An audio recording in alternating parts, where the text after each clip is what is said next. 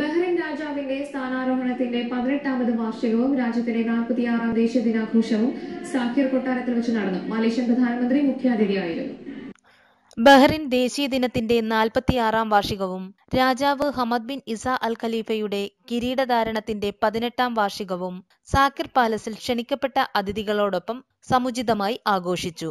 രാജാവ് Hamad bin Isa അൽ ഖലീഫയുടെ രക്ഷാധികാരത്തിൽ നടന്ന ആഘോഷ പരിപാടിയിൽ പ്രധാനമന്ത്രി പ്രിൻസ് ഖലീഫ ബിൻ സൽമാൻ അൽ ഖലീഫ, കിരീടാവകാശിയും deputy supreme കമാൻഡറും 1ാം ഉപപ്രധാനമന്ത്രിയുമായ Prince Salman bin Hamad Al ഖലീഫ, മലേഷ്യൻ പ്രധാനമന്ത്രി ഹാജി മുഹമ്മദ് നജീബ് ബിൻ തുൻ ഹാജി അബ്ദുൾ റസാഖ് എന്നിവർ പങ്കെടുത്തു.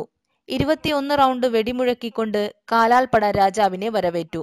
മലേഷ്യൻ പ്രധാനമന്ത്രി ഹമദ് രാജാവിന് സ്വാതന്ത്ര്യദിനാശംസകൾ നേർന്നു.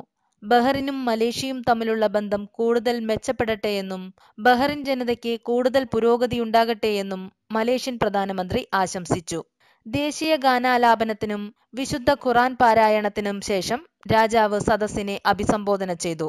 ബഹ്റിൻ കാത്തുസൂക്ഷിക്കുന്ന ഐക്യവും സഹവർത്തിത്വവും സഹാനുഭൂതിയും സഹിഷ്ണുതയും അടിസ്ഥാനമാക്കിയുള്ള ദേശീയ തത്വങ്ങൾ ഉയർത്തിപ്പിടിച്ച് പ്രതിബദ്ധതയോടെ മുന്നേറുകയാണെന്നും വികസനത്തിന്റെ അനുഗ്രഹീതമായ യാത്ര തുടരാനുള്ള ശക്തിയും നിശ്ചയദാർഢ്യവും രാജ്യത്തെ സഹായിക്കുമെന്നും രാജാവ് പറഞ്ഞു.